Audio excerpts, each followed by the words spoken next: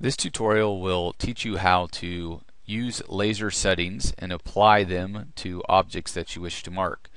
Now, laser settings are combinations of specific parameters that you can adjust, and they influence how the laser will affect the material. So different materials are going to prefer different settings in order to get the optimized mark, and likewise you can use different combinations of settings on the same material and achieve different marks. If you have not yet read through how the laser settings work, and what we're talking about is the basic principles behind them, and the most common are power, frequency, and speed, then I would recommend that you come to our website, and I will show you where you can get this document on the website. So you're just going to come to permanentmarking.com. You're going to come over to services, go to downloads. You're going to scroll down, and under laser programming and marking downloads, there is a laser settings guide. I will launch this for you. It'll launch in the browser. And you'll want to get this document and print it out. Now, as I go through, I'm just going to jump a few pages. But what you're going to see here is a good overview of the loop counter passes, power, frequency, speed, and then we also talk about fill in this. And here is a good explanation for each item: laser power, frequency, and scan speed. So again, that is available on our website, permanentmarking.com. Just go to downloads, under downloads, laser programming and marking, and download the laser settings guide. We're going to come back to our software now. So understanding that you have reviewed the laser parameters, we're going to talk about them. The marking parameters are all listed on the right side of your screen, and this is where you're going to choose them and apply them to objects. At the top you have a pen listing, different color pens, and we'll come to that in a moment. You have some color blocks here, and then you have all of your adjustable parameters shown here. As you can see, by default, when you first start the software or open a new program or create a new object, it is always going to use the default parameters. So to manipulate the settings, to be able to adjust these, we have to uncheck this box. Now, the default parameters are set at general settings, which will typically burn into any material somewhat, and that is speed of 200, power of 100, frequency of 20,000 hertz with one pass. But that's not going to cut it when it comes to optimizing your marking. So we're going to adjust these. So first, let's come to the black pen up here. I'm just going to select this.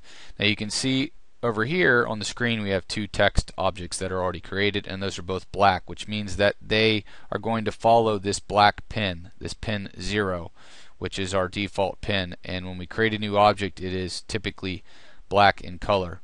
So I'm going to uncheck this use default parameters, and now you can see I can manipulate these different settings. I've got loop count at 1, that's going to mark each object one time. Speed at 200, that means as it's marking and filling, it's going to travel at a rate of 200 millimeters per second. Power at 100%, which means that I'm using the full power of my laser, whether that be 10, 20, 30, 50 watt, so on and so forth. Frequency at 20, and this is in kilohertz, so that means that it is at 20,000 hertz. Now, all of the TYKMA lasers by default have a frequency range of 1,000 to 200,000 hertz, and our 30 watt model has a range of 1,000 to 1 million hertz. Frequency is very important, and again, I encourage you to make sure you read up on this in our laser programming guide, our laser settings guide that we listed there on the website. Now, we have some other settings as well. We have wave, which is a selectable waveform. That's only applicable to our 30 watt customers, and they will receive advanced training on that. We're not going to discuss that in this tutorial. We've also got some delays here that you can manipulate. Now, the delays that TYKMA provides to you, 100, 100, 400, and 100, these are all delays that I recommend you stick with for all of your markings. You're only going to want to change these delays if you have a very particular application where we're trying to control the start and stop points of the laser as the laser is creating characters or objects. For now, you want to leave those alone, however, and stick with our basic settings. These have been optimized to give you optimum marking quality and results for most marking that you're going to see. We have CW down here. This is to put the laser in constant waveform. You don't want to apply this, and it's actually not going to work based on the way that our systems are programmed, but it is an option for some customers that may need it. Again, advanced training. We've got a box here that you can click, and it's going to open a pop-up. And this gives you a representation of your basically your speed and your frequency together and how that's going to affect the material. You can see these circles here represent laser dots. As the laser is marking, the frequency is because it's pulsing, is going to create pieces of light, and that's what these circles represent, pieces of light hitting the material. You can see at 20,200 where we're at now, if we increase this speed, those dots get spaced out further together. So if we go at a faster rate of speed, we need to increase our frequency to put the dots closer together. Now that's not an exact science, so we really don't recommend using this as a way to set up your laser settings, because it's not going to give you the right combination necessarily for the material, but it's a good representation tool to understand how your speed and frequency will affect each other in your marking. Go ahead and cancel this so it doesn't take. Down here we've got a parameter library. You can select settings from the laser parameter library. I'm going to click that, and you can see now we've got several choices in here. So let's assume that I am marking these two text boxes, and I'm marking them on, let's say, a stainless, and I want to do an anneal mark. Okay, the first thing it's going to tell me is that what type of mark it is, what type of material. And I'm also going to get the recommended fill settings that I would want to use. And you can see here we've got two fills, one at 90, one at 270, and we're going to use 0.02 as our fill space. That is a recommendation based on the type of mark, and because when we choose these settings, it does not change the fill. You will need to go ahead and change that. It will, however, adjust the speed, power, frequency, and loop count for you. So this is a very handy marking parameter library that we provide to you. So now we want to show you very quickly how to install this laser parameter library. I'll go ahead and cancel this for now. We will come back to it. To install the parameter library, I'm simply going to come back to our website. On our website again, we have the marking parameters library file. I'm going to go ahead and download this, and I'm going to save this to my desktop. And you can see I've downloaded it before. I'm just going to overwrite it. It's going to download, and it's done. Now that it's downloaded, I'm just going to come to my desktop. You can see it's right here listed as a zip file. I'm going to double click to extract, and I'm just going to drag this out and put it on my desktop. Now within the computer environment or on your computer, to install this library file to get those settings I just referenced, you're going to go to your C drive. If you're on a 64-bit machine, you're going to go to Program Files x86. Going to go down and you're going to find Minilase Pro SE. You're going to go to a folder called Param, and you can see now here's where our marking parameter library file is stored. I'm just going to drag this in. It's going to ask me if I want to overwrite. I'm going to move and replace this, and now you can see I've installed my marking parameter library file. Now when you close your software and relaunch, you would have this select parameter from library. You would have this library of different settings for different materials available, and again that is available on our website. Very easy to install. So again, coming back, if I want to do annealing, I'm just going to choose this setting. I'm going to click OK, and now you can see my settings have changed. 2 passes, speed at 200, power at 50, frequency at 125. This is set up now to do a black annealed mark. Now let's say I want to make a black annealed mark with this object, and on this object I want to do a burn. So what I can do now is select a different pen, and that's where these pens come into play.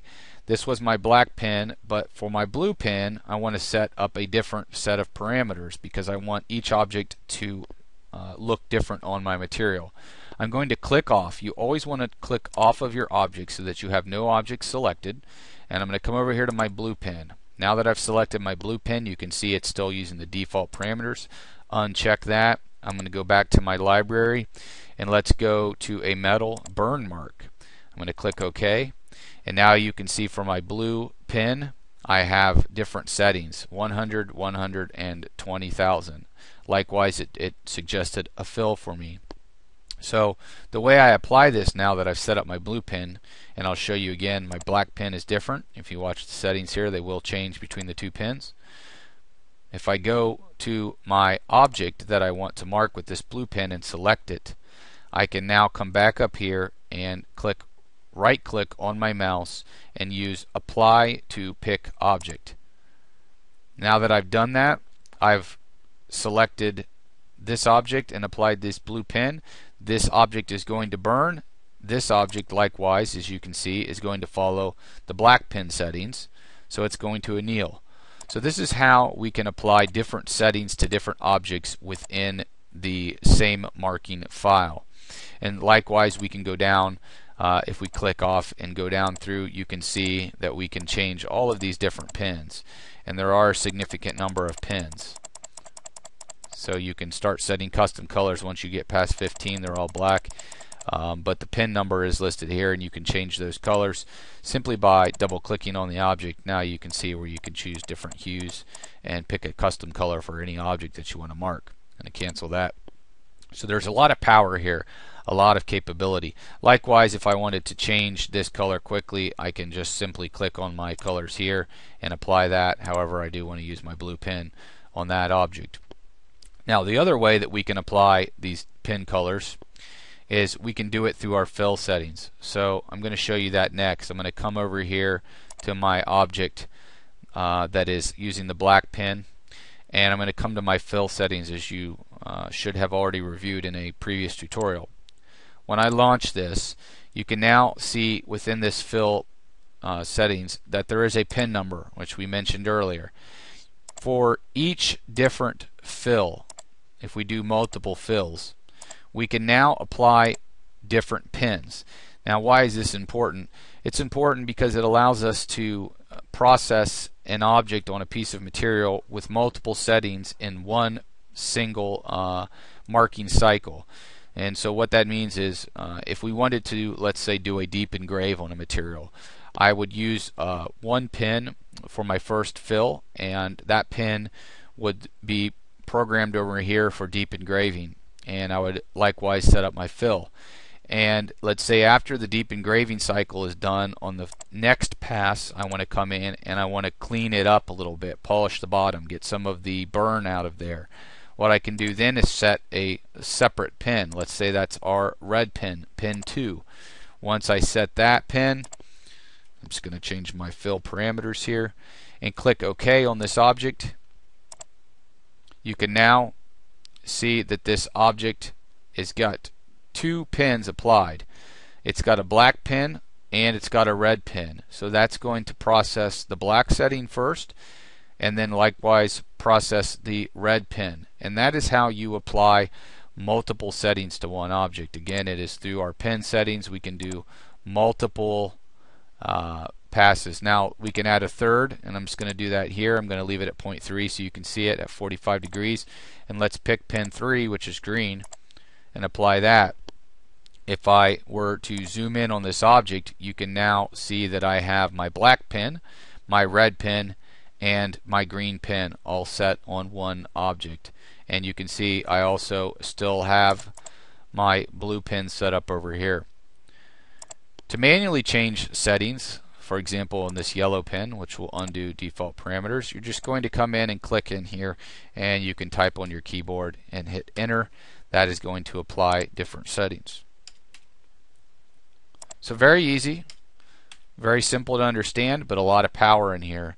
Really gives you a lot of choices in your marking. That concludes our pen and marking parameter settings.